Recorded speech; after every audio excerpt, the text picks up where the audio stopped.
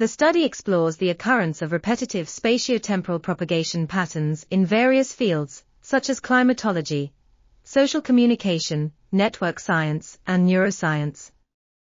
In neuroscience, SynFire patterns are defined by perfectly consistent repetitions of global propagation patterns.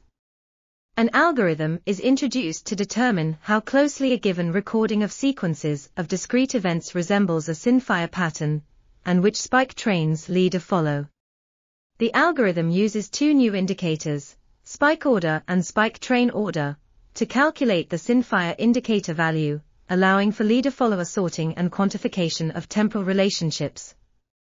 The study demonstrates the effectiveness of the new approach using artificially generated datasets, before applying it to real datasets from neuroscience, giant depolarized potentials in mice slices, and climatology, El Niño sea surface temperature recordings. The algorithm is characterized by its conceptual and practical simplicity, low computational cost, flexibility, and universality. This article was authored by Thomas Kreuz, Eero Satuvuori, Martin Pofahl, and others. We are RTCLTV, links in the description below.